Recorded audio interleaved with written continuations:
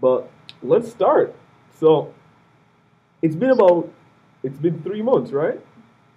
About it's been two and a half, I'd say. Two and a half, I'd say. So it's been about 2.5 months since Salvation released. How are you feeling about that?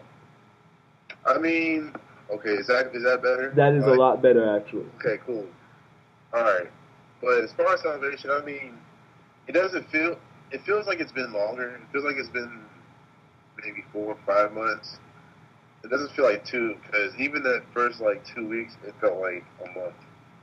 Just because I was trying to like keep doing this and keep doing that and keep performing and just making music and just trying to stay productive anyway, even though Salvation came out, and just trying to make sure it's promoted right. For that first 2 weeks was stressful. So it felt like a month. So knowing it's 2.5 months, it's kind of weird. I don't know. So was it like a hyperbolic time chamber? What, like, The- the- yeah, yeah, exactly. So, I mean, we've talked for almost. I don't know if we talked a lot about when you dropped Impulse. So I'm just like, Right. we've talked when you dropped the Feng Shui, and just kind of curious to figure out, now that you're here at this moment in time, what was your particular goal with Salvation? And what's kind of the trajectory of what you wanted to accomplish? And were you able to accomplish these goals, and what kind of immediate goals do you have upon release now? Okay, well, the thing was with that, and this is going to be kind of a segue, but the thing is with Salvation was I was going to put out something last summer, but because a lot of stuff wasn't done right, I couldn't really release it right. So like I didn't want to release it in like the fall, because it wouldn't fit, and you guys will hear it. But I decided to pretty much put that project on hold because I was like, I got to do this right. I got to present this right, and I got to make the summer. Like, it has to be a summer thing. So around like the fall, like Octoberish, I was like, okay, I got to make something to, I guess, tie people over in my mind, and so I have been, songs like We Ain't Playing and stuff like that were already done. It was just stuff I did for fun though. I just didn't never had an outlet to put them all out. Like, so, just working on it, and then just seeing it evolve, and then with me when I was in Atlanta, that sound, that hard trap sound, but with still lyrics that no one could say, "Oh man, CJ rapped on trap beats and rap completely different." Like, no, like if anything, technically, I feel like I got better, just rapping technically, and I really wanted to showcase that because on the summer project I do that. The summer project's called Aloha Mahalo, by the way, Okay. but the thing is with that, it's more of a relaxed vibe to it. So you can't, I couldn't really, show off like I really wanted to at that time. I was done with it. It's done.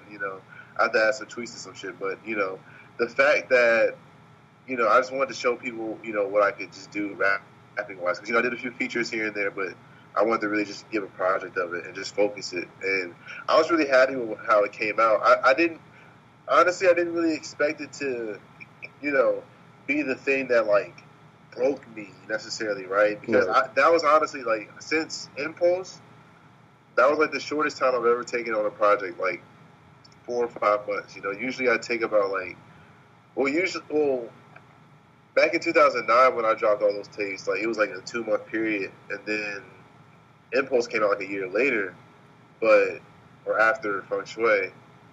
But I guess there's a misconception that it took me 2 years to make Salvation, and that's not true. It only took me like 5 or 6 months. But I wasn't saying, oh my goodness, Salvation is going to be the oh. I was just like, it's going to be something that's going to tie people over and people are really going to enjoy as a project. But what I really feel like, what I really believe is going to be the shit that like makes things ridiculous is Aloha Mahalo. So I really have like my 100% faith in that right now, and you know, I'm just glad Salvation and just using it to do other shit. I really wanted to kind of be able to get my beats out there more, get my sound out there more, so that when I really drop this shit, you can see the contrast of it, and Right. So I really wanted to just let people know, hey, I'm still here. I'm still here. This is what I'm doing. You know what I'm saying? This isn't what I'm doing. This is where I'm at right now. And let me explain to you what's been going on type shit. I liked it. It was because it was on some. I could kind of tell my story in the past year and a half, 2 years, and but keep it vague enough to where I can elaborate more on it in the future. Right. So. Which actually leads to a question that I was going to say for later, but it kind of came up early, is that how much is this album really a product of your time in Atlanta? A lot of, like, if I were to, go back and, 10 years from now, I was like, oh man, I remember that one concert I did Salvation. If you want to know about how it was living in Atlanta, listen to Salvation.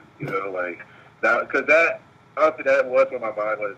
Like, besides when he playing, like, every other song I wrote there, I produced there, I recorded there, except for, maybe, like, Cliffhanger.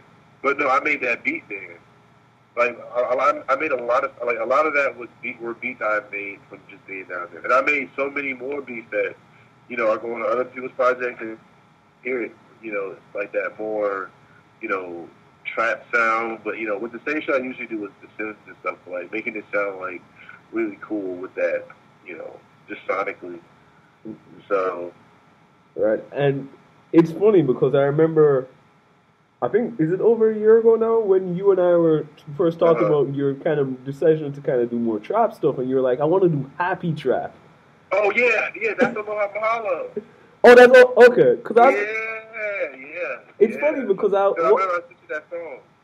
One of the things I wanted to ask you is that I've listened to the trap songs I kind of revisited today, and I was just like, I wouldn't say they're happy. You do have your touch of the synth, so I just kind of figure out. Yeah.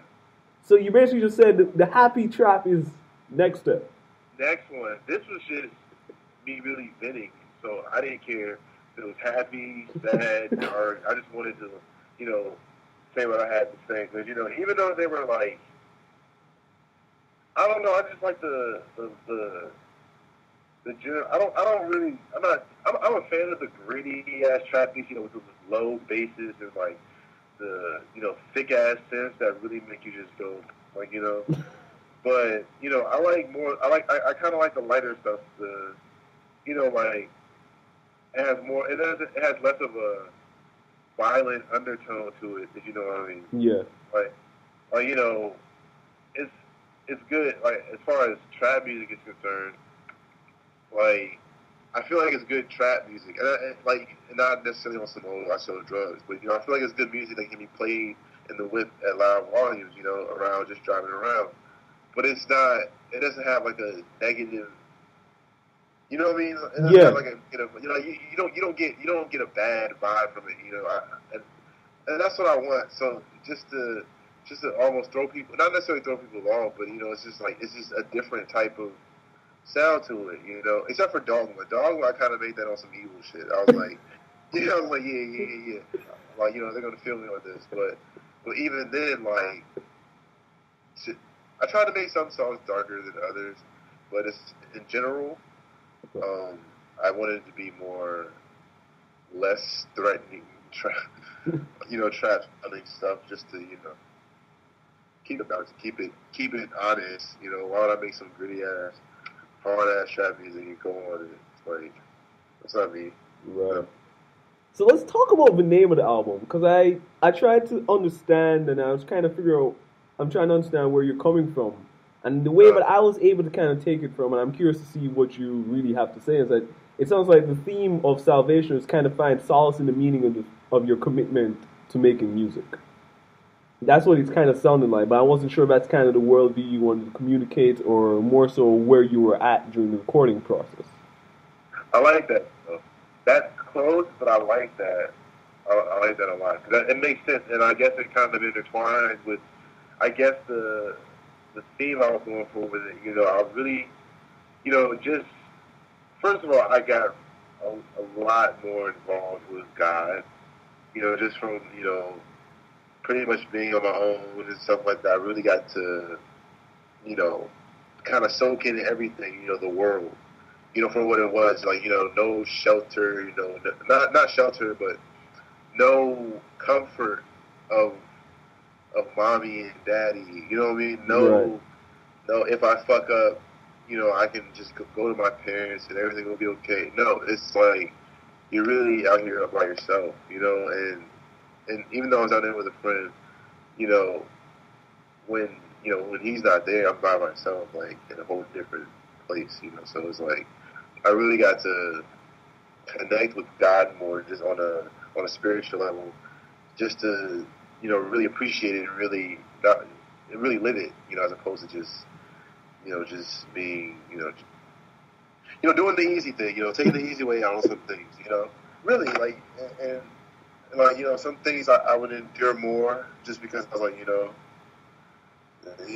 something's coming, something greater is coming, like and that's where a few songs like S&A, Right. yeah, that was a true story, and when that lady came in there and said all that, and her husband came in there and said all that, it really it really made me, it really reassured what I had in my mind about everything, and I was just like, I think I gotta like, cause I'm really like you said with the that you're really committed. I'm really committed with the music, but it's like this is this is the shit I go through for this shit, like, and whether or not moving to Atlanta was a good or bad decision, however people may look at it, I felt that in general, just the whole, just my whole mind state and the shit I gained from it, like as far like on a spiritual level, was shit that I'll be for the rest of my life. So, and just me going all that, just that transition, that commitment, really made me, learn things from. That's why I grew as an artist, from, I guess someone say following my dreams. So, whether or not it worked out doesn't really matter. What matters is like I learned something, and with that title, I just wanted to show people where my head was. Like it was just Jesus, Jesus, Jesus anyway. So, and, it kind of worked with CJ the Genesis. So, Right. So whenever I show people that, like hard copies, they'll be like, "Is that a Christian album?" And I'm like, "No." And sometimes I feel like I have to say "fuck no" just to make it a bigger point. Like no, like just really no. But nothing against Christian albums. I wanted to be a hip hop Christian artist at one point, but yeah, fucking people think it's a Christian album, and it's kind of funny. And I don't know, sometimes I feel like people don't take it seriously because of that. But it's whatever. If you listen to it, you already know. But it's not a Christian. Like, yeah, I'm scared to let my mom hear it because I curse so much. But she heard when you playing it like it, but it was just like I didn't like that. But then I gotta ask, is like I don't know if I'm reading a little bit too much into all of it, but it's like it felt like you kind of also purposely did a couple of, like with the whole Sarah and Abraham and ox blood and stuff like that. I'm getting Old Testament references in my head throughout, and I'm like, throughout that year, as you say, you kind of grow close to God. Was that kind of where you were at in terms of reading and stuff, or am I just like way too deep for the intro? There were certain things like because like I said before, I was just making songs. I didn't really have any direction with it, so I really wanted to try to go with the direction that I feel would see fit with the current situation. Just dealing with those circumstances. I'm like, okay, you know what? I do pretty well on trap beats, so fuck it. Why not make more of a thing? The thing is, and just a quick side note, I wouldn't even call it a trap tape because there's only like 4 or 5 songs that are really trap like. Right. Like. So when people say, "Oh, it's more of a trap tape," I'm like, "Yeah, it is," but like songs like "Affliction" and S&A and "Jaded" and "Painless," these are not trap songs. These are not hard hitting songs. I mean, they hit somewhere, but anyway. But just all the references like Sodom's Destruction, like right. When I was starting to gain a direction with it, I was really, first of all, I made that like Sodom's Destruction. I made that beat a really long time ago. Like I made that beat before I made I Can Do It Too. Snap. Yeah, that beat is old. That beat is really old, But the thing is, I was listening to it and I was like, dude, this could totally like, fit this vibe, and just how hard it was hitting. I'm like, dog, I just really wanted to say something, I just really wanted to send a message on it, but like make it short and to the point. So I thought of Sodom, because I forgot what city it was that got destroyed, Right. the flames of everything, and also wanted to make it, a reference to just my life, like, you know, regardless of the verse, the chorus, like, and I ain't ever looking back, like how God told his wife, just don't look back, and she turned to a pillar of salt. Like, you know what I'm saying? I don't want to. I always look at that as I can't look back because it's whatever. Like I have to keep it moving. And that's why I was trying to stay, because even though I was saying all that stuff about F everybody and blah blah blah, it's like I got to keep it moving. So I'm not gonna look back at what I may regret or shit like that. But just in general, the whole feel as the title started getting more and more in depth, not in depth, but I wanted the words to have a certain impact on people, like, because I think of like affliction. Like, I didn't want it to be a word like like tribulations or something like that. I didn't want it to be a word like that, because tribulations would have worked, because that's what it was called at first. It was supposed to be called tribulations. But I don't know. I didn't want to. I felt like I was Jack and Lupe, so I was like, I'm gonna make it called affliction, something like that, Right. just to kind of give it that, I don't know. Well, I can't really word it right, but yeah, just I don't know. I just wanted a certain. I just wanted a certain. I don't want to say aesthetic, but a certain thing to your eye that makes you say, okay. I like how people read the titles and they're like, oh wow, like this one lady said, when she saw Sodom's Destruction, she was like, oh my goodness, like this album has some crazy titles on it. I'm like, yes. And I was like, it sure does. It sure does. I took my time. Yeah. Yeah. I have a few kind of lyric stuff to discuss with you as well. So I gotta start with this because it felt so appropriate. I'm a Thunder fan, but I'm not messing with the Heat. What's going on, son? Man, all I had to say is the Heat better get the Pacers tomorrow. That's all I gotta say. Because I have a lot of Heat fan friends and I love them to death. But when we get to talking about basketball, and they just say, "Oh, we bust y'all ass last year," or "We got the rings," then I'm just like, I can't argue with this, so I always lose, even though I can have stats. Stats. Your stats for a season can't beat a ring. No. You can have the shittiest stats of the season, but if you get to it's like if Memphis got to the finals and they like won it. You know what I'm saying? Like, they may not have had a good record as the Thunder or the Heat, but they won it, so it doesn't matter who had the best record. So when that happened, man, when the Thunder went home, I wasn't that bad. I didn't cry like last year, but I was upset. I was just like, this really sucks, But I knew from the bottom of my heart once Westbrook left, and I saw how we played against the Grizzlies in the first 3 games, just how they had us in the pain and how they had us, just on a down low type aspect. They really kind of, I don't want to say exposed Ibaka and Perkins, because they did play really well. Perkins played with a lot of heart, and so did Ibaka. So I'm not taking anything away from them. But it's just that the fact, Gasol is versatile. Zebo, versatile. You know what I'm saying? And without, Russell Westbrook to really lead that with, KD and Ibaka and Perkins and even just Westbrook, and get it to Cephalosha for the threes or the, mid range, or to get it to Kevin Martin. Like, dude, like, I feel like that's why we lost it. And I'm not taking anything away from D Fish or Reggie Jackson. I think Reggie Jackson, this is huge for Reggie Jackson, because everyone's saying, oh, they need to get another point guard after this, because if Westbrook it goes down again, then who's going to really lead them?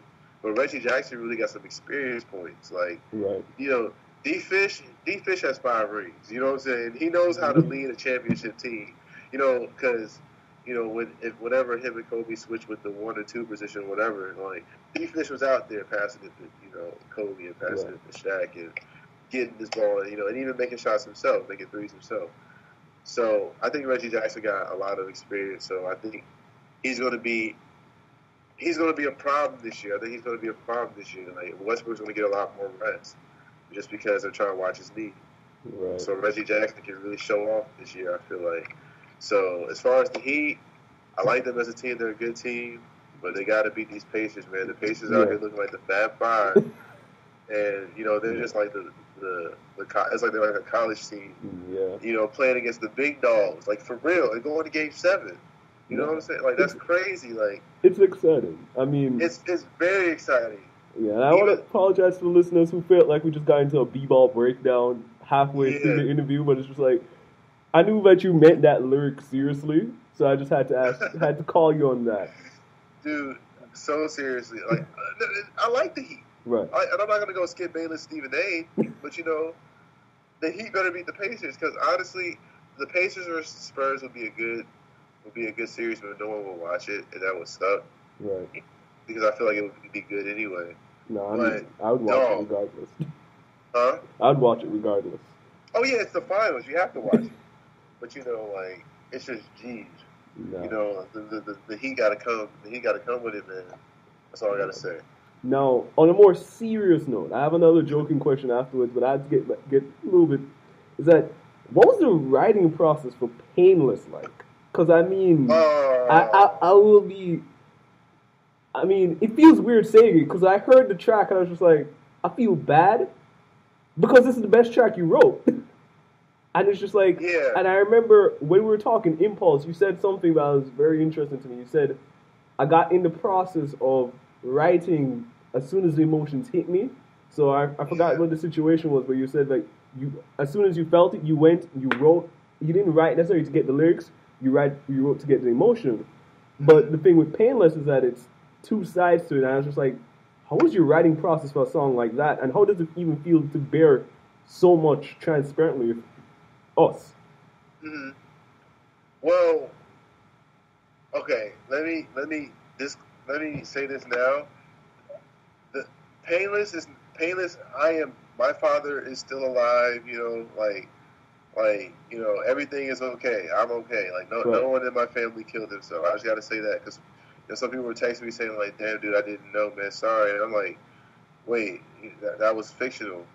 But the thing is, with Painless, the first part of Painless, I made that beat 2 years ago. I made that beat November 25th.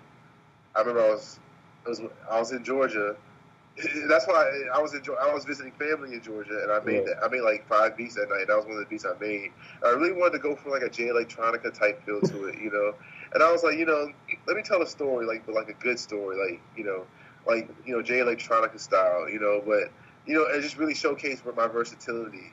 That's what I really wanted to show, and then just kind of go into a topic that is touchy, just so I could really get people to pay attention to it. Not like some attention scheme type shit. Right. Now the thing is, that whole first part, what are you to say to a man with a blade in his hand was up to the where I said, what you gonna tell him no? What you gonna tell him stop? You gonna take it as a joke? What you gonna tell the cop? That whole part, I wrote up from the beginning to that part and didn't touch that song for like 4 or 5 months. So that shit was like, those first 8 bars I wrote, the part where I was on like, but it's not because that face is done. He came to work. I wrote that way after, like way after. And what happened with that kept me going about it was, there was just stuff I was going through in my head and shit, not necessarily me trying to commit suicide, but just so I could have something to draw from. And also a friend of mine,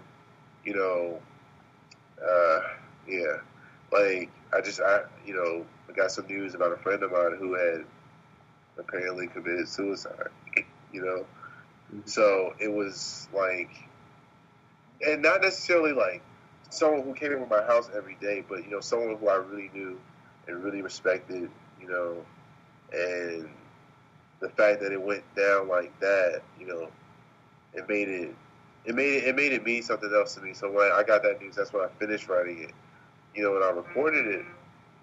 I liked the song as it was, but the thing was, my friend I was living with, he was like, dog, that's a cool story and all, but it's like, if you just threw that on Salvation, it would just be a random story, you know. He's like, you gotta make it. He's like, you gotta make a part two. You have to make a part two to it. You have to like, Right.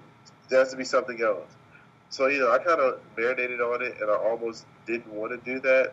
I was almost going to save it and just say, you know what, no.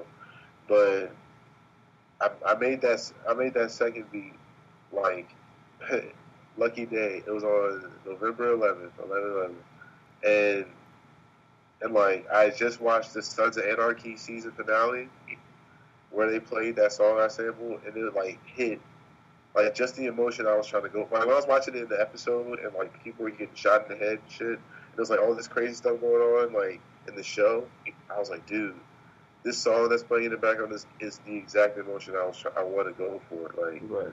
for if I were to say do a second part to Painless, I'm going to try and see what I can come up with this.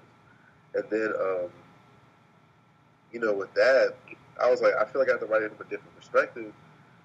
Obviously, and I didn't know what to say. Whether his wife or, I was like his children, because his children. I was like talking about how his children hate him. I was like, you know what? I'll elaborate more on the child side, specifically the older son side, who can really understand and really soak in what's going on, as opposed to his like 2-3-year-old sister who's kind of just like la la la, So, and he's really.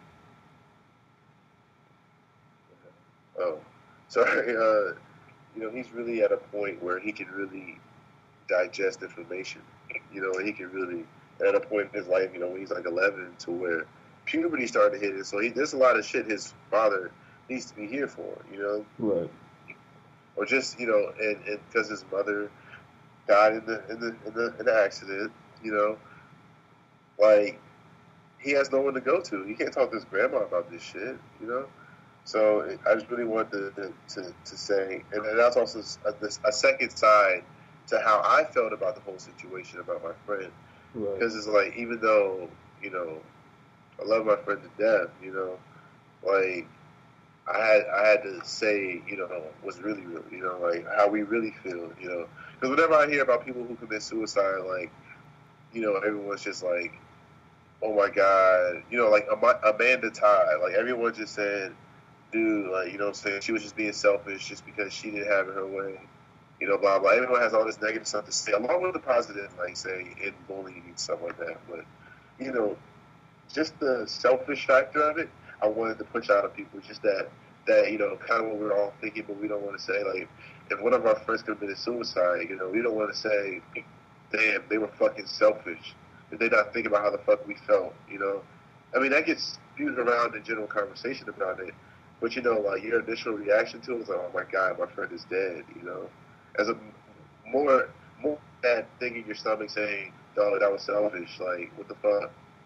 Like, what I'm saying? Like, right. We all have feelings too. We all, like we all have shit to deal with too.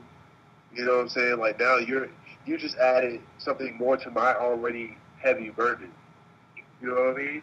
I already had to walk around with a chip on my shoulder in general, just, mentally, and then this shit happens, and it makes me like, it like fucks me up. It makes me like want to go even harder, and just it's just one of those things that's just, I don't know. It's just one of those things where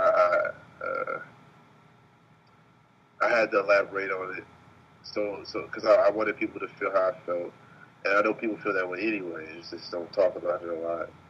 So that's what I really wanted to go for with Painless. And I just kind of put myself there. I was trying to, it was weird, but I just put myself there and just tried to, like, but more so, like, I was writing a script as opposed to saying, oh my goodness, I was like, if I were to write a script, about some shit like this, how would I have the son's dialogue, action, Right.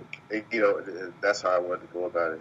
So I was proud of I'm really, really proud of the product of it. So it took a while, but I'm glad. Okay.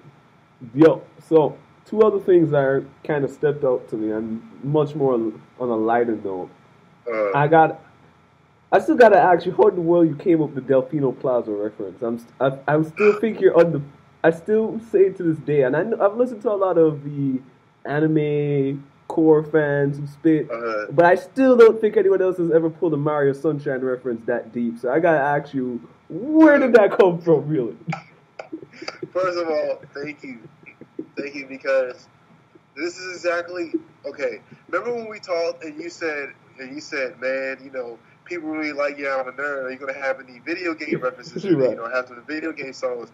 And the only real video game sample in that was Beginning to Forever. But that didn't sound like Yeah, I'm a Nerd, as opposed to like the more 8-bit sound I was kind of going for. But when people say when you just said that, like it's like you've heard a lot of anime rappers spit, or like people who just had those type of references. Like I really wanted with that line. I just wanted to say, okay, like I know this shit. This is my shit. Like.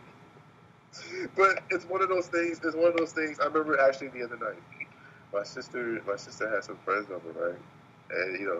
And we started a bonfire, and I was working on some music, and they're like, "Hey, you rap?" Their friends like, "Hey, you rap?" And I'm like, "Yeah." So I played this new beat I was working on, and I just rapped like the second verse of Loco to it. And when I said the Delfino Plaza line, and I just saw all because these are like my sisters are 17, so these are like 18, 17-year-old kids. So when they played Super Mario Sunshine, I was probably like 12. They were probably like 8. So going to like when I say Delfino Plaza, they're all just like, oh my goodness, like this man just kind of went deep. But that's what I wanted to do. Like I'd rather make one, I guess not necessarily hard hitting, but one good ass video game or anime punch to to really say ooh, as opposed to saying, yeah, I got my sword like Link, my bitch like Peach, her pussy pink. Like what? Like what? But like people just really just rap video game shit or rap all anime shit. It's like it's cool, but it's like one of those annoying theme songs. It's like, okay, we get it. You like anime, okay? Like, okay, keep it moving. Like, it's like Jay-Z rapping now. Like, okay, we get it. The president, okay. Next topic. Like, so I just really want to, So I'm glad you appreciate that line because, I just really want to just put it out there. It just went with the Ryan C video because I didn't, whatever. And then Viva La Raza. And when I listen to that song, I find like it's kind of what I think that you did best in terms of taking the trap sound and then make it sound your own. Because I remember still texting you where I flipped. I was like, wait, what? You sampled the whole "Call Me Maybe"? Wait. I was just kind of curious what gave you the idea to do that. Of Call Me Maybe? Yes. I wanted to be a dick, honestly. I wanted to say, there are certain songs I sample just to be a dick. And sometimes, and I like that about myself, that I would rap, that when I want to be a dick, when I make beats and I think in my head, I'm doing this to be a dick right now. Just to really highlight certain things and put more emphasis on certain things that other people wouldn't. Like, I'm playing.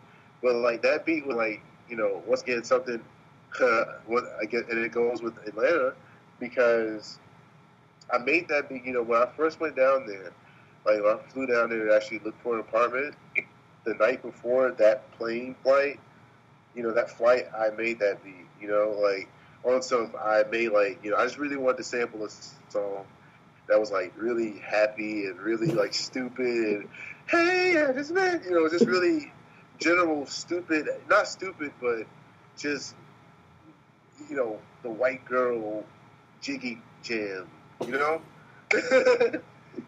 hey, I just met you, and this is, I just wanted to sample something stupid like that just to see if I can make it hard, and then and then when people realize I didn't want to make the sample too obvious until the chorus, so that people are just like really going hand to it, and then they realize in the chorus, oh shit, I've been rocking in this song, but that's what I really wanted to do, and I did. There was another song I did there. I think it was Shinobi.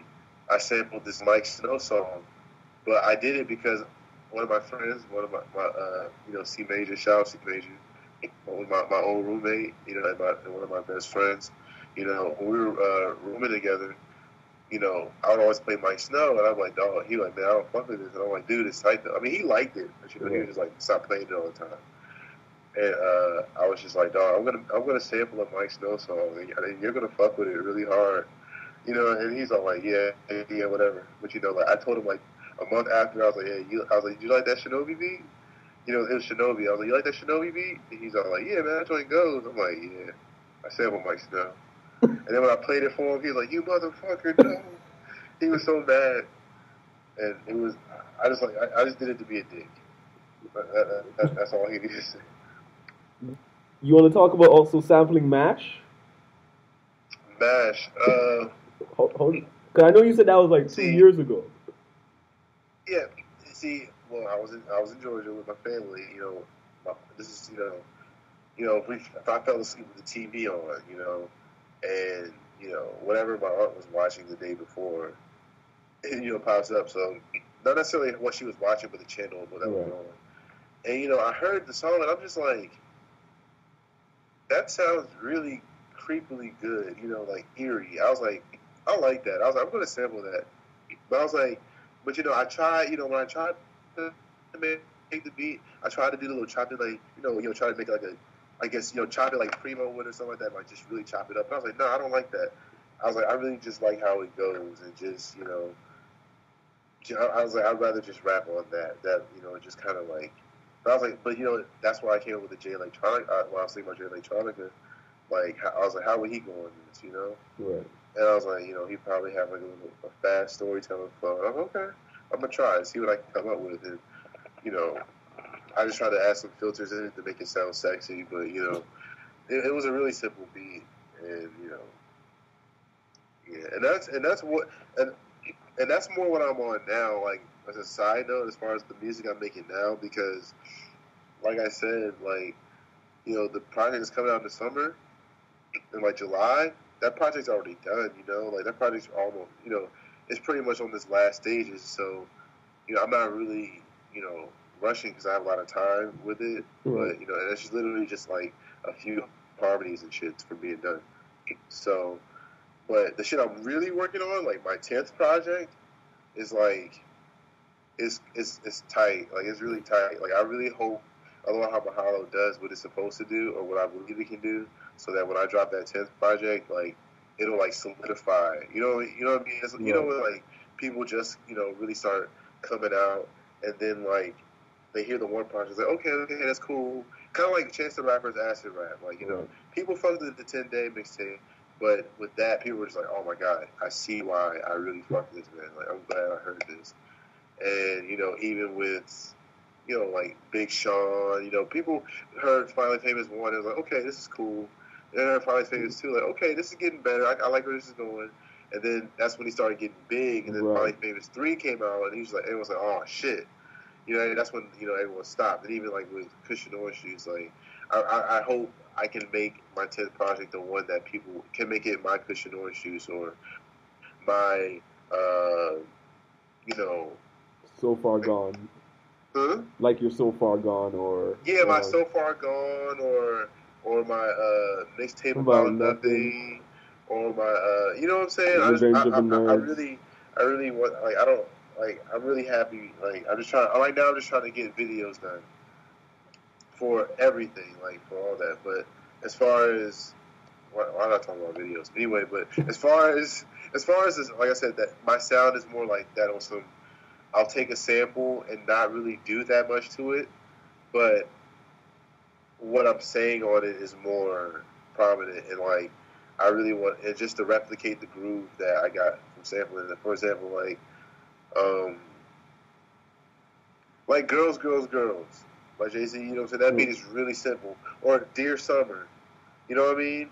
Or songs like just those like really subtle as chill, but they evoke emotion, Right. And I was like, I really want to, just find stuff like that, and not necessarily be lazy with it, do a little bit of shit to it, and make it sound so, it's less that the beat is simple, but more so I'm saying some real shit to a really groovy ass sample, like I can't wait till I can start putting that out. And even my all original productions is like I'm kind of calming down. I'm on some grown man shit right now. Like for real, like I'm on some like grown man suit and tie shit. I don't know. Go to the club, yeah, put on your cologne type shit, but something, something you can play around your parents. Right. You know what I mean? Like something that they can say, okay, just because of the samples. Like I remember I played my mom's like when we were driving when I was driving to see some of her family. Like she was in the car with me. We were driving from Atlanta to her family out in Macon, an hour away from Atlanta. I had my iPod plugged in. And, I was on shuffle and like a few of the beats came on, and my mom was just like, "Is this a such and such sample? Like, who made this?" I'm like, "I made this," and she was just like, "This is what you're doing now?" She's like, "Damn." She's like, this is way different from Impulse. Like, you know what I mean? And she was like, "Whoa." Like, she's like, "I like this." She's like, "Email me this beat. I like this beat." And just stuff like that. Like, I'm really just trying to bring those grooves and do them a certain way and make them sound even better. Like I don't want to spoil too much, because it's like, I'm really excited. Like it's like the music is like fuck it. I'm gonna just say it. Like for example, like no, I'm not gonna say it. Save the surprises. Save the surprises. We can have multiple. Clearly, I can see we're gonna have multiple interviews this year. So okay, cool. But all I gotta say is just know I can. If it's simple as hell, like I made it better. Like I just man. On some random shit, dog. I really want to work with Beyonce. You gotta explain that one to me. That's a little bit random right now. No, because of what I was thinking about what I sampled, but like I've been having dreams about it, dude. I feel like it can happen. Like I know it can happen, but I don't know, dude. It's just I've been having some weird dreams lately, and not necessarily like weird, like all creepy or some demons in the background type shit. It's like these are dreams that I've always had, but they're making a lot of sense. Like dreams like being in the studio with Kanye or being in the studio with Pharrell. I'm really having dreams like this, like every other night. Like I don't know. I just feel like something's about to happen, dude. Like, I don't know what it is. I don't know what's coming, but I feel like it's coming soon. But I don't know. I just feel like something's about to happen, dude. Like so. I'm just really trying to just brace myself right now and just trying to stay prepared, because it's like I just feel I don't know. I just keep having these visions, man.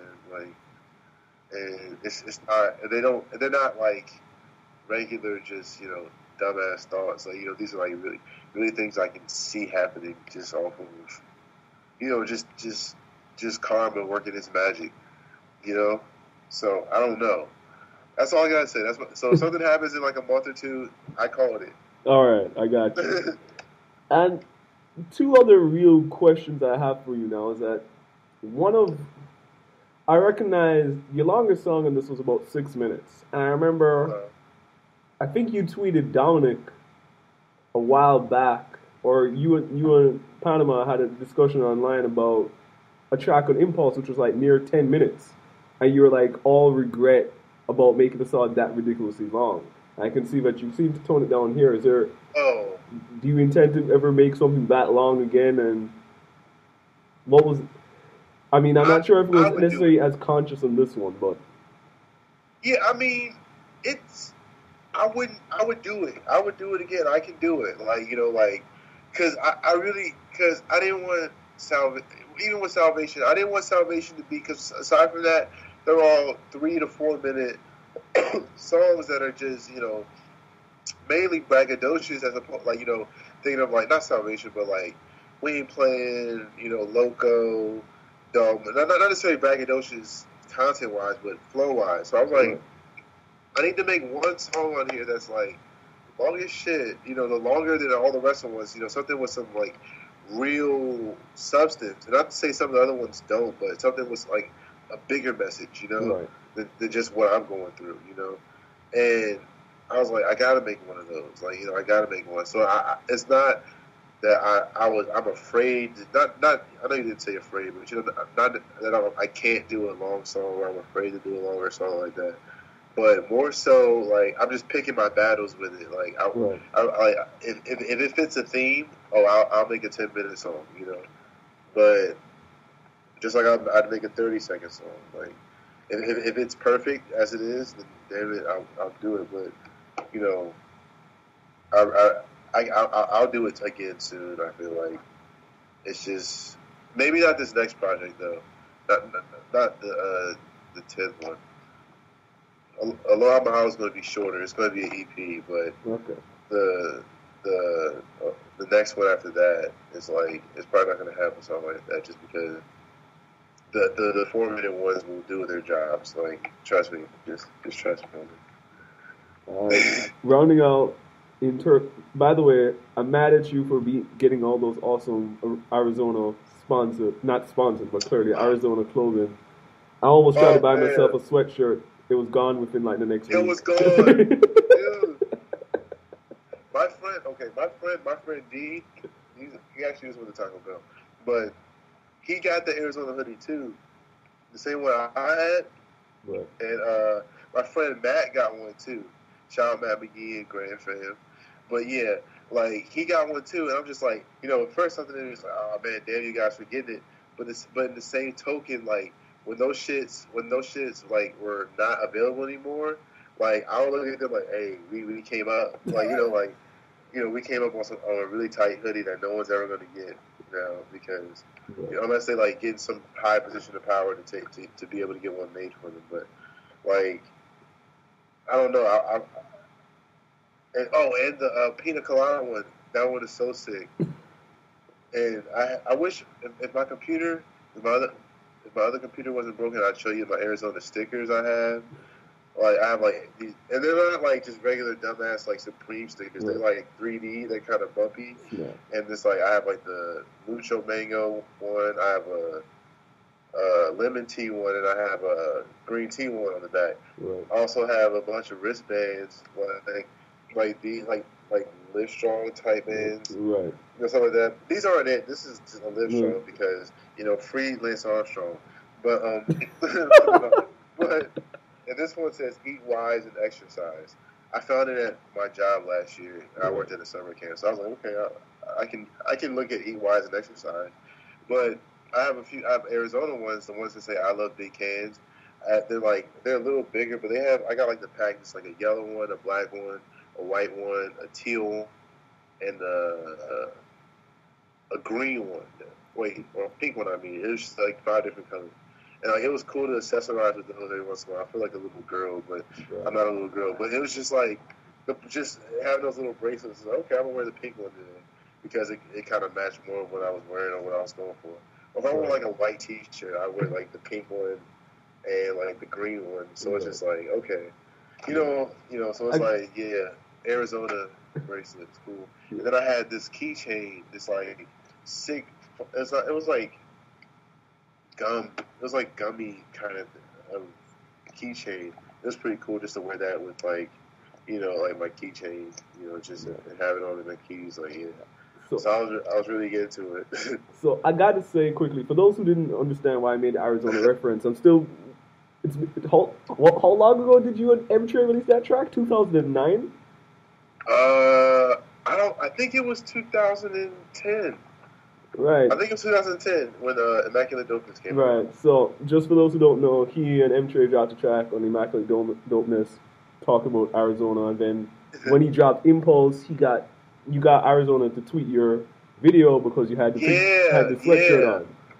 So he'll be the first rapper sponsored by Arizona if he continues on this path. Dude, never mind. I'm gonna be quiet.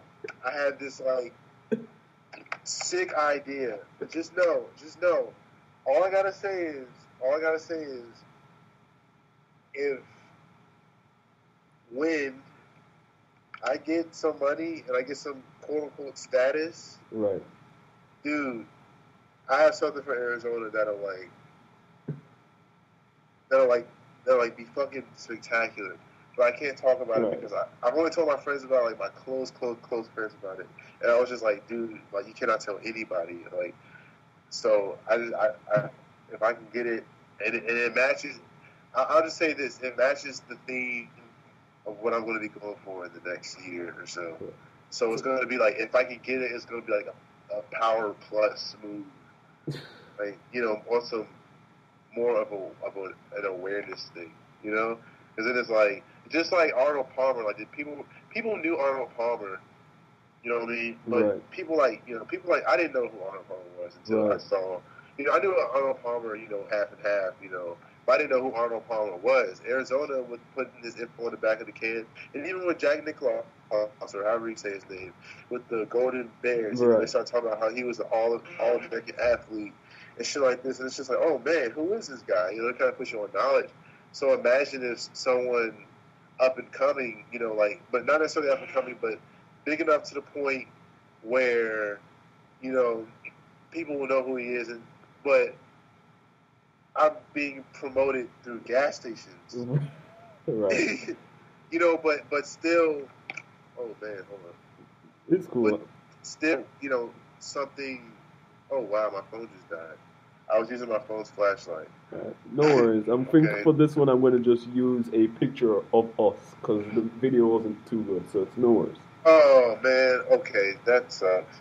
I wish I had my charger, but like just to have that, to go with the theme I'm going for, and then if people can have that to taste, not necessarily not just have or have it as some sort of sentiment of my success, but more so they can taste it. They can drink that while they're listening to my shit because it just makes sense. to because if I can get this shit to pull off, you're gonna be like, that just made sense. Like the fact like CJ collaborating with Arizona and making this drink. Right. Just made sense, and you're just gonna be like, "Oh my god, this is perfect," and then it's gonna, that itself enhances it because we all eat sometimes when we do stuff, we drink sometimes when we listen to music. If you have that, like it's like drinking Shaq's Arizona while watching him play or watching him talk inside the NBA. It's like, I have his drink. Right. You know what I'm saying? And it's kind of cool. It's like, like if you're drinking Ciroc while Rick Ross and Diddy are on TV talking about Ciroc, you're like, yeah, You're like, yeah, I'm drinking. I'm a Ciroc boy too, and that's the marketing thing of it. Because people are just like, man, fuck it, I want to drink what they're drinking, and and then when they like, yeah, man, give me more Ciroc because Diddy said, you know what I mean? But really, I really want to do it with that something I actually give a rat's ass about. Right. Yeah, and I and actually want to see them like succeed as a company, and just as an iconic beverage because I believe Arizona, because Arizona isn't Welch's, it isn't Minute Maid, it isn't Coca-Cola, or what I'm saying, it isn't one of these big name brands, but it's still heavy, right? It's still very relevant to our lives, just as far as kids on a budget, just young adults on a budget. And need something really good to drink. When Arizona came out and Arizona started getting big in around like 06 to 2010, when we started getting its like breakthrough just from social media and everything else, like pretty much when it was quote unquote cool to drink Arizona, which used to piss me off because I'm like, it's a drink. You know what I'm saying? Just drink it. Talk about it in your songs. That's cool, but don't make it a matter of status just because you drink Arizona. Like, everyone's on Tumblr and Twitter with Arizona face. Oh, I'm drinking Arizona. You know what I'm saying? No one's like drinking Deer Park. Like if I was going like, you know what I'm saying? Everyone, whenever people are drinking Arizona, they have to say, I'm drinking some Arizona. Oh yeah, this Mucho Mango is so good right now. No one says, my, this Deer Park is quenching my thirst right now. Because that's what I should be tweeting, because this Deer Park is, in fact, quenching my thirst right now. But it's not Arizona. It's not cool. So people are going to say that. And I'm serious. I didn't know this was a thing. It's funny, but it's just funny because people, I feel like, whatever. My thing is, Arizona is awesome, and it's really relevant, and I really want something to do with it. Like, I don't care, and whenever I get to them, if they see this interview, I have an idea. Yeah. I have an idea for you that will fuck the game up. That's all I gotta say. Because I see where these other brands are lacking. When I go to these gas stations, there's always something missing. It's a personal favorite of mine, and it's always missing at every gas station. I'm like, dog, Arizona, please get to me before it's done, All right. because if it goes down like that, like it's gonna be like, first of all, people are gonna try it just because it's Arizona. Like these new Rickies, the cherry limes and the mango lime, the grape lime. People just try it because it's Arizona. They don't really care. They just want to try it because it's Arizona. So I feel like if I did that with what I want to do, and people are trying it because it's Arizona and really like it and appreciate it, they're gonna be like, oh fuck. You know, it's just going to introduce a whole. Man, I'm not going to keep talking. Yeah, you gotta say that. But we are about. So I've been saying we're about to end. So I'm going to put the two questions in one. So this will be the last one. A, when are you going to be collaborating again with M-Tray? I have to ask that. And B, how, since we've been talking about the idea of salvation so far, how are you finding peace now? Okay. I'll answer like as far as I was just thinking about that man before before we started this. I was just like, man, I'm gonna hit up M-Tray real soon. I haven't talked to him in a while. You know what I'm saying? That's my man. That's my brother. You know what I'm saying? You know, just because, you know what I'm saying, real life and I deal with real life and we're all dealing in our own different ways. You know what I'm saying? You know, we just haven't talked like that in a while. You know, it's not on some fuck shit where I'm just like, fuck him, man. He said this, and he's all like, I heard, oh yeah, M-Tray was talking shit about you on the KTT. You know, no, it's nothing like that. Like, you know what I'm saying? That's my man. So I would, punch someone in the dick for that nigga. You know what I'm saying? Like, I really, roundhouse kick somebody. You know, for real, that's my man. But I was just thinking, oh man, I want to make some music with him again, like really soon. Like, like I was just thinking about stuff like, man, because I'm not. I don't know, man. I don't know. I was going to say something else, but no, man, I really want, cause, like, that's one of my good friends. I just really want to, and me and him talked about it. We talked about this a long time ago, but this is all like some hypothetical struggling artist stuff that, just struggling artists talking about. But I was like, dude, I want to work hard and be awesome and be great and just introduce everybody to what I really fuck with and what I listen to and who's the people out there, like whole brotherhood, all of us, just my friends that are around here, like Brandon J, Right. Or Al Kimo is what he calls himself, and the reason and all of us, teammates, all of us, man, like we're all good as fuck, and like, we're starting to get, a little, traction around here. Because usually I was just solo, but now that we're all together and bringing it up, like I'm really glad that people are listening to like Brand. I'm really glad people are listening to Brandon. I'm really glad people are listening to Nick. I'm really glad people are listening to Reason. I'm really glad people are listening just because they've been on songs with me, or what I'm saying, or I promoted it and people say, oh man, I like this song, and I'm just getting, because I'm not necessarily, I wouldn't say, oh, my fan base is ridiculous.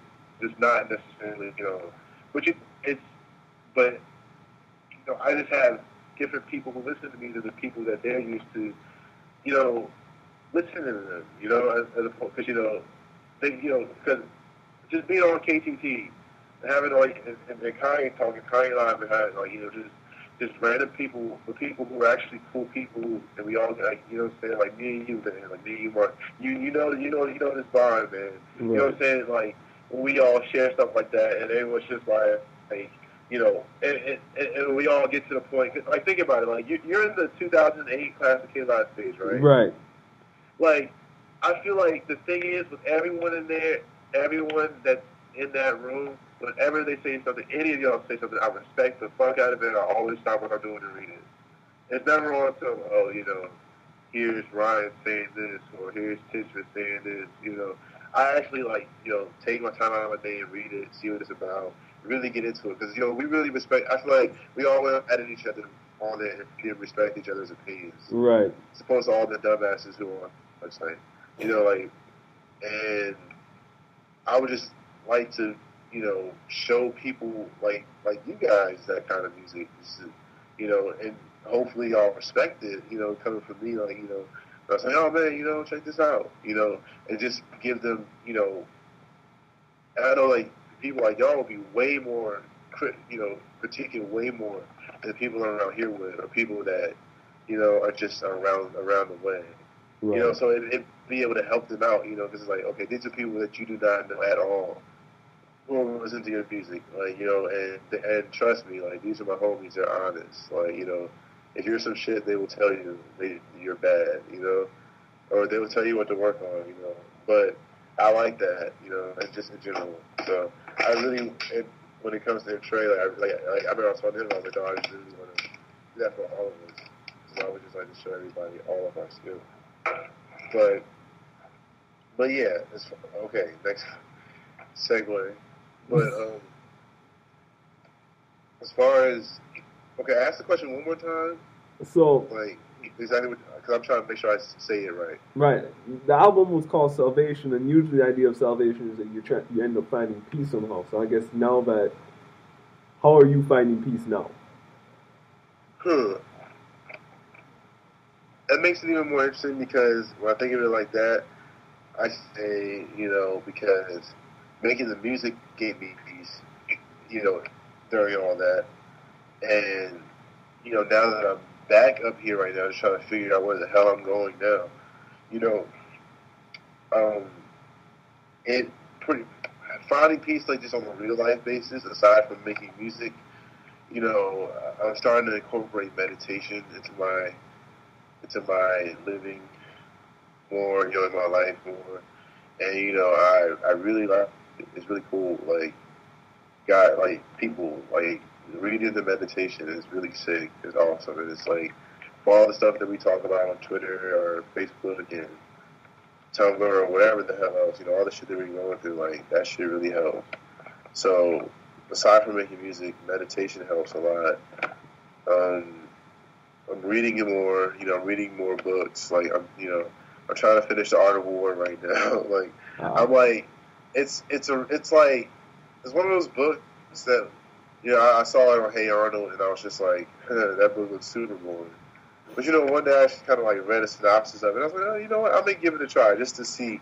And I read that book, and I was just like, wow, this is. I'm reading it, and I'm just like, wow, this is interesting because I can apply it in other aspects of life. Like, for example, you know, there was this one aspect he said. Sorry for drifting off, but like there was this one aspect he said. He's like, get to the battleground before your enemy does, so your enemy has to rush to you. But while they're rushing to you, you can catch them off guard, and you're already prepared. Shit like that, right? Right. That translates into like, should I do like making music or even, just saying like, okay, I'm gonna try to do something like this now. I'm gonna make music like this that I know will pop off soon or will have its little like quote unquote run or whatever, but make it super authentic. It's like, just like that, so that when it does come into like, into play, when it really starts becoming like, like that shit I showed you, like from Aloha Mahalo. Right. Like, I feel like that's going to be where hip hop is going right now. Like, it's about to go to like a lot less dark and a lot, but it still has trap elements, so it appeals to everyone.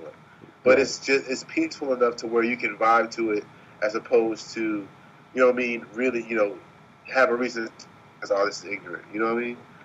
So that's what I really wanted to go for, just that aspect of the Art of War, like, and even, and just being there, being where like Kevin Smith said, or Wayne Gretzky's father said, like, go to where the puck is going. Don't go to the puck. You know what I mean? Right. Like, so that, if you're already there, you're already prepared to make that, that quick swipe into the goal, as opposed to other people who are just trying to get there right now.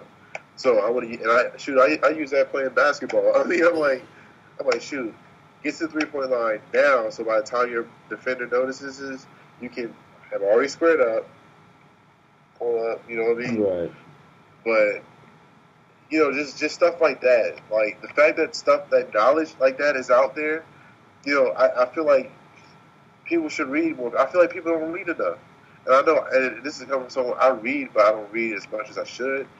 But for someone who really likes reading, I think people don't read enough, man. Like I feel like there's a lot of knowledge and a lot of ideas, and there's a lot of aspects and different ways of living that people have created that we can really, use for our lives. You know what I mean?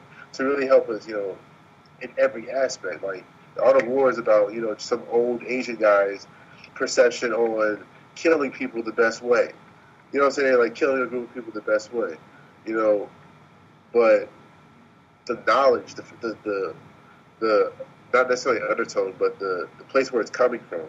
Right. Like this is like a commander saying this because he's thinking this, and he's thinking and that just goes to lead how it goes to see like if this is how a commander thinks, how he leads his army. This is how I should think about life. Even my as I'm not telling my rook to go here, and my and my bazooka man to go over here, but when I'm looking at life, I say, okay, this is where it's going to go. I'm going to do this. The enemy is doing this, so take advantage of their, take advantage of the, attack from behind, shit like that, like attacking from behind, or I don't know, it's one thing is like cause mayhem in the front, like show up to the battlefield, just cause complete mayhem in the front, like just go crazy. Everyone's trying to but you're positioned in the back already. So as they're like responding to the mayhem going on, running away, they just kill off the weak ones in the back.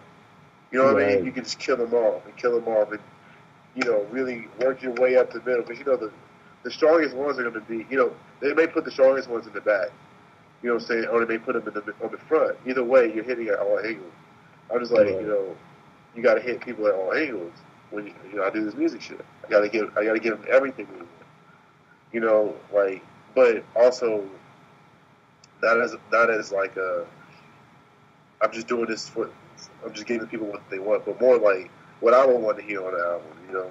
Like this is what I want to hear on the album. I want to hear someone keep it happy, but keep it dark and make it, bring it back and sing a little bit. Like when I look at my music nowadays, I look at it as I consider myself a real artist now. Like like a really, like I consider myself.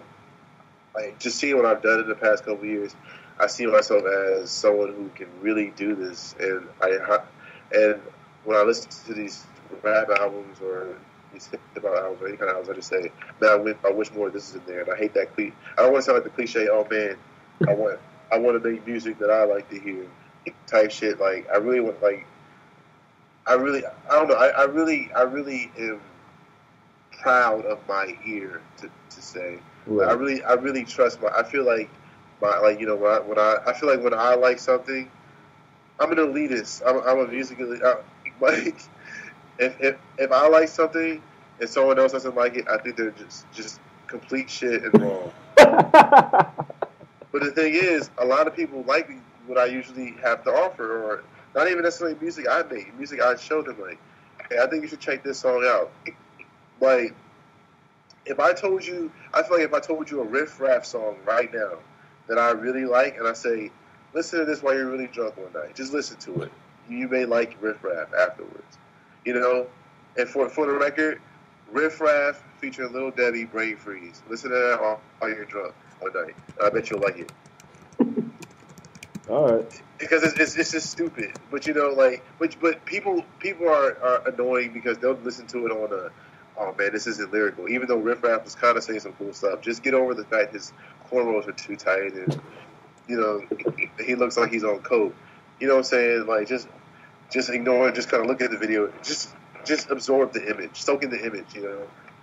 And I just really want to make music like that hits every on the head as far as making an album goes. Like just off of what I've shown you guys, like Salvation, I wanted to have the hard trap songs. I wanted to have the deep songs. I wanted to have the fun songs. I wanted to have the songs where I'm just singing or where I'm singing more on it. I wanted to have I just wanted to hit every nail. So nail unhammered, I guess. But so that's what I was going for, and I'm glad people took it that way. Definitely. I want to say thank you for spending time with me tonight. Appreciate that. No problem, man. No problem. And Dude. Oh, yeah, never mind. I'll save that question. Okay, I'm gonna ask now. What do you think of Travis Scott? I have not listened to Travis Scott. I've been real slacking with music lately, so I can't even say. I mean, Okay. I'll be even honest with you. I did not even hear of Riff Raff until like sometime this week. Oh, because he didn't hear about him at all? No, I've been so out of touch with music since Wow. like when I say I've been out of like I've been finding new artists, but Right. I haven't like following what's happening on the surface has been Uh-huh. so like I wouldn't be I don't know what it is, but it's quite surprising that I do know that the Kanye album is dropping. Like that's Woo! how big that's like that's how out of touch I am. Is like the fact that I know that the Kanye album is dropping is a big deal. Like otherwise, it's I probably wouldn't have known had I stayed where I'm at. Like I see. I when I like what am I doing now? Like I've just got a record player. I've been buying old LPs. Like I am not in 2013 right now. You say you're not about into what? I'm just not into. I'm barely in 2013. I feel you. I can't even get Amazon to send me CDs to my place right now. So I'm kind of struggling with that. Which is You're why I not even worried got about to losing copy your all thing yet. Huh? No, that's why I even got to officially cop a hard copy of your thing because I'm just like, yo, how am I going to get it sent to my place? But I mean, I feel you. I mean, like, I would agree. There's nothing really in 2013 that's blowing me away right now to where I'm like, oh, I'm going to give my undivided attention to it. Because I'm not out of touch with, I'm not too out of touch with shit as far as when it comes to the music stuff, like, like current music, like, shit right, like Kanye shit and J. Cole. But it's got to the point where, I haven't listened to J. Cole truly yours yet. yeah, I really want to. I've heard bits and pieces of it. It sounds pretty good, and Born Sinner sounds like it's going to be pretty good. But I just don't care. Not that I don't care about J. Cole. I'm going to buy the album because I'm going to right, be in stores on June 18th anyway. I'll bring $20 and I'll support Kanye and J. Cole. right. So, but aside from that, I really just been focused. Just like I would not my own shit, but it's life. Like I really don't care if we Yeah, put out a new song. I don't give a fuck. Like no, like because I know I'll listen to it every once in a while just to kind of see what where is hip hop going right now. right. What's going on. Just to keep track of it. But like Fresh Montana, like I find myself listening to Fresh Montana from time to time, and I hate myself on this. He has some songs on there that are pretty cool, but I try to keep myself generally in the mood just to hear where it's going, to hear where I can, what I'm saying? Like I study it silently just to see where it's at, where it's going, how I Right, can improve on it. yeah, As opposed to listening to it because I actually give a shit. No, right. Kanye's the only person I give a shit about as far as No. 2015 music is concerned right now. And I have to, on an unrelated note, I do have to give props to Tyler because he shut me up with his album. I'm still not in love with him yet, I but haven't heard it yet. I haven't I heard would it s- I would say yet. particularly because of his production, I Yeah. think you like it on a production level. Because that's what really impressed me. Because you talk about where's he going with the synths and the sound, like Yeah. he came to play. Like lyrically, I'm not a Tyler fan, but I was just like, yo, you came to play production level.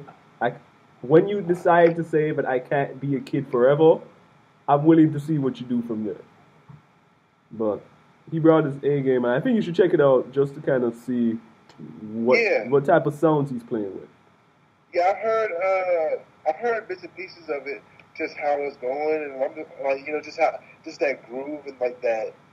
It's like Pharrell. It's like when Pharrell first came out, he's using like the clams and like the, like just those like really robotic dry ass synths, Right, but he just made them like fucking awesome, like hard ass electronic drums, like like those distorted right, distorted kicks. and like those weird ass snares. You know what I mean? Like it would be so sick, and it'd be like, I really like it. I like Tyler's sound. Like, you know, it's just more so like his come up. Like I no, I like I'm a fan of Tyler, but you know at that point in time, I was like, damn, this guy's my age. You know, and it's like his name is Tyler, the Creator. I'm CJ, In the the Genesis. Genesis. You know, and it's essentially on, you know, the same format. His real name, and something to do with starting something. You know, so I'm like, okay, now this looks weird. You know, and then he's Yeah. like my age, and then I didn't it's even like really realize good. that. Huh? I didn't even catch that. Yeah, like that's how I'm like, damn. Now, because I remember when. Did you see when someone posted an post on Hypebeast? No. No, not, and it wasn't not on the front page. It was like some small thread that someone posted in like the music section on Hypebeast, and someone was like, "CJ the Genesis, really?" And this is around when Our Future was coming out. I was like, "Oh my god!" Like, I was like, it's such. I was like, I've always been CJ the Genesis, man. Like, I'm not hopping on to his wave or anything like that. No, this is who I am. Like, this is me. So it just really pissed me off.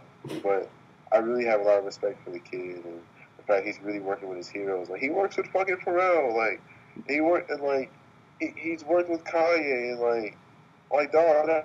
That's a fucking like Jay-Z invited him to his house, all of them to his house. Like, that's crazy. That's crazy. Frank Ocean works with Beyonce. Like, that's fucking crazy. Like, Frank Ocean was just, Nostalgia Ultra with a group of, wild ass kids who, quote unquote, weren't going to be shit. You know what I'm saying? But they're really just shitting on a lot of people right now. It's just like, it's fucking cool, like, just to see someone my age do it, which makes me even more excited for it. So it's less, of a, oh man, he's my age and he's doing it. I wish I would. If he's doing it, I can do it too, type shit. And it's just really cool to see it.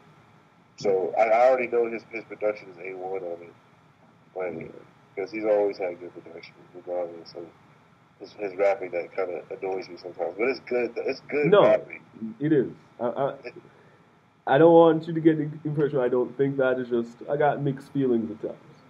I feel because I'm glad he's gotten to a point where it's less shock value and more meaning, Right. And that was my one concern with him. I was like, I'm going to kind of back away from this because I feel like if all they're talking about is, fucking shit up, and I'm not saying that that's wrong, but, right. If they can't make it any more artistic or any more articulate or just, just a different subject, like talk about some real shit, tell me about your life, you know what I mean? Like, right.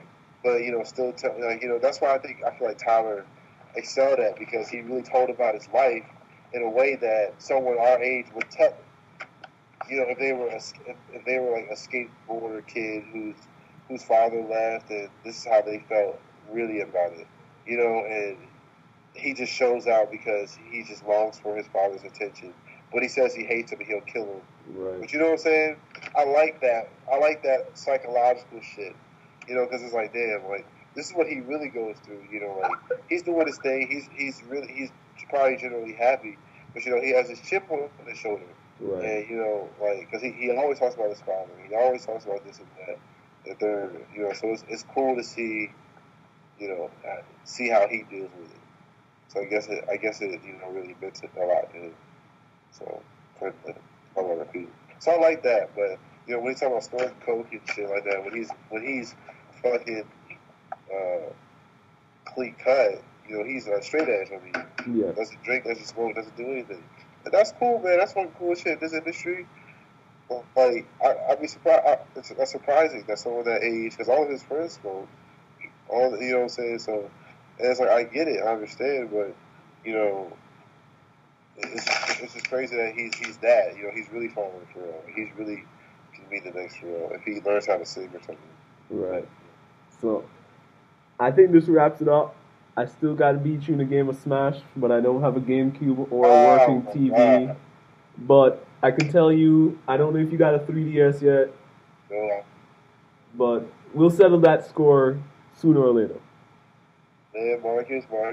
I have been busting ass lately. That's all I gotta say. People been coming over here talking that good noise, so they can beat me in Smash Brothers, and they don't even leave without they leave without winning one match.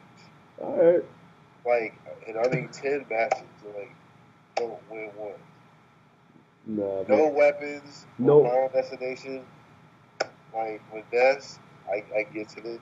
And I practice now. Just because I know people are applying. So So when the new Smash comes out, and whenever, if I get a Wii U or if you got a 3DS, we'll settle that score. But uh, I'm are you glad we. excited for E3? I have. I'm in between, like, cause I don't. I guess this is funny because it's gonna end up in the interview me talking about what's happened. But I when I left New York, I gave away all my video game systems. Like my ex has my DS, my two of my three of my friends. My friend Mikael has my PS2. My other friend has my Super Nintendo. My other friend has my GameCube. I left, and the only thing I have here is my Game Boy Advance, and I beat everything on my Game Boy Advance except for Final Fantasy One because that's just evil as hell. And I'm just like, yo, I'm still fiending to play video games again. I thought I was done. Marcus, first of all, I'm sorry to hear that. Wait, wait, no, I'm not even gonna get into your business because I'm pretty sure you did it for a good reason. You know what I'm saying? But dog, if you need some Game Boy Advance games, I got a bunch of Mega Mans. I got a few Dragon Ball Z games. I got a Sonic game, and I think I have Final Fantasy Tactics. I can send you something. You know what I'm saying? It ties you over, man. If you need it, I'm dead serious. All right, let's get that done. Let's get that done. All right, that's a bet. Matter of fact, when you order a copy of Salvation, and when I send it to you, I'll send you another one, like right behind it. Like that, it's gonna be heavier, so it may take an extra day or a couple Okay. hours. But I'm gonna send you one right after that. I'm like, don't even worry about shipping. I'll take care of it. Out of love, because I have a job now. So I'll figure it out, and I'm gonna send you that shit. You're gonna fuck with it. No, so I'm excited, but I'm just like right now I'm not getting anything immediate. Like, oh yeah, me neither. Like all I want to see really is the new game called X, which is supposed to be Xenoblade 2. I'm just like, yo, if that looks as dope as it does, I'm gonna just buy a Nintendo system and go broke soon. With the Wii U? Yeah, I mean, what? I don't know about the Wii U, man. I really want to get it because I'm a Nintendo freak, but yeah. I don't know, man. It needs to give me something else. Check out X, because X looks freaking awesome. I mean, what? By this year, what? You're gonna get the new Mario Kart. You're gonna get the You're gonna get the new 3D Mario. They're doing the Fire Emblem Cross Shin Megami Tensei.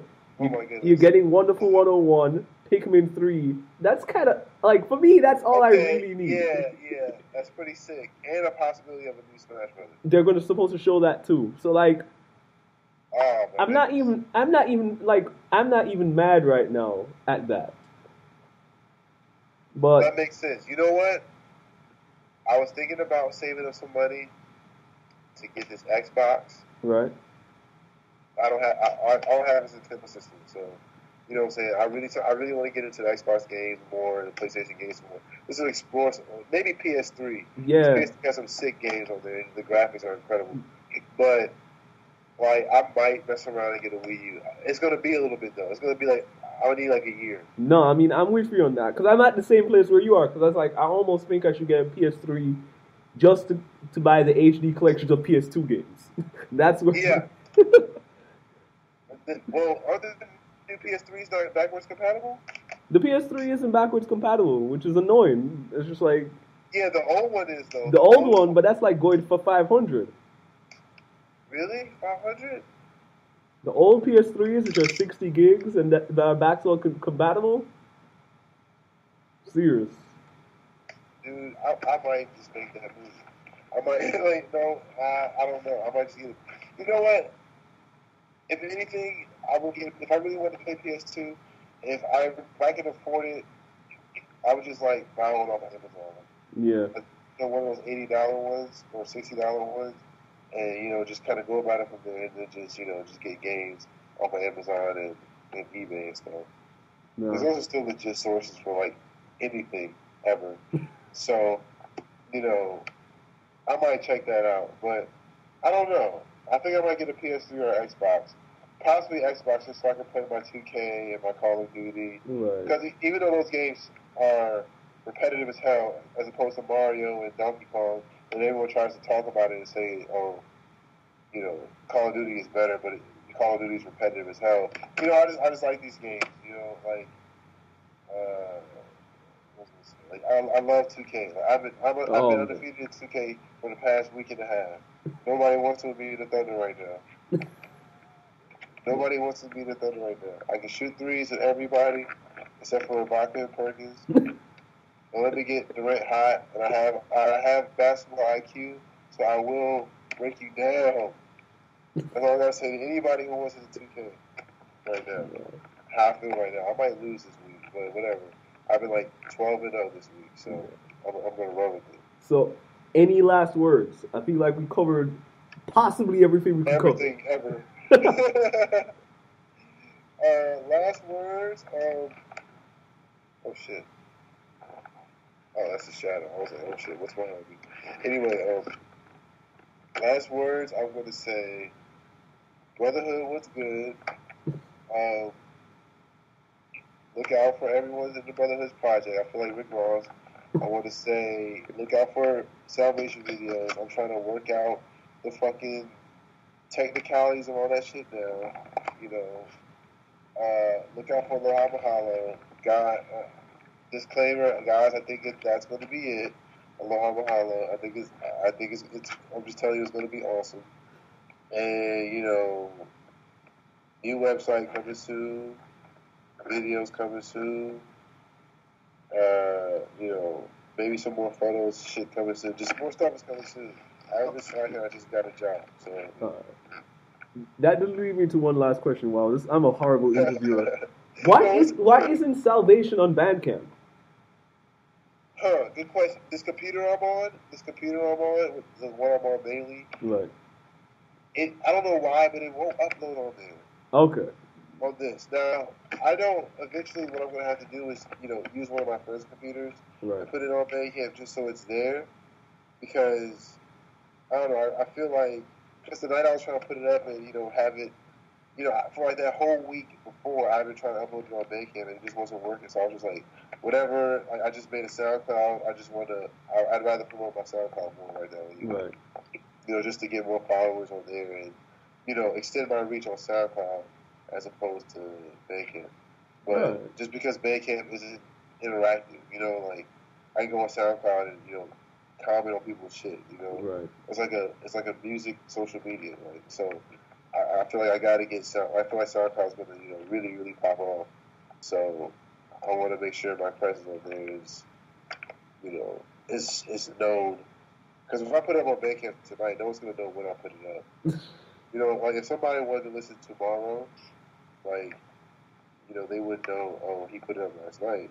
Right. As opposed to SoundCloud that says 2 months ago, So, yeah, that's what I'm trying to go for. All right, man. Again, thanks. And hopefully, this will take a little bit of rendering to do because we're at an hour and a half, man. Are you serious? Yeah. So, it'll be a little while before this gets, so probably up this weekend. But I'm glad we got to talk a lot, man. I appreciate that. You can put it in parts. You can put it like 5 parts or 6 parts. That's true. Although I don't necessarily, although people aren't like me when I'm on YouTube, I like long videos that are like 20, 30 minute hour.